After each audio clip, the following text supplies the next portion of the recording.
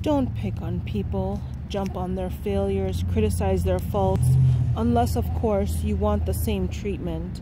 That critical spirit has a way of boomeranging.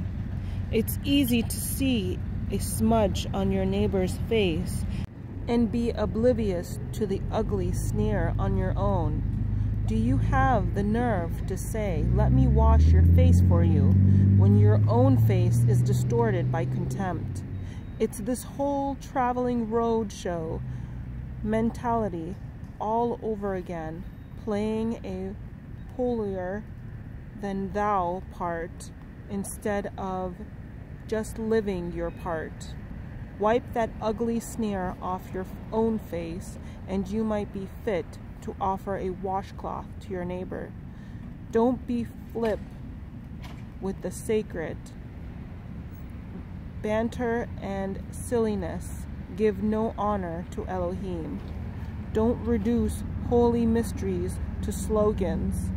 In trying to be relevant, you're only being cute and inviting sacrilege. Don't bargain with Elohim. Be direct. Ask for what you need. This isn't a cat and mouse hide-and-seek game we're in. If your child asks for bread, do you trick him with sawdust? If he asks for fish, do you scare him with a live snake on his plate? As bad as you are, you wouldn't think of such a thing. You're at least decent to your own children, so don't you think the Elohim who conceived you in love will be even better? Here is a simple rule of thumb guide for behavior.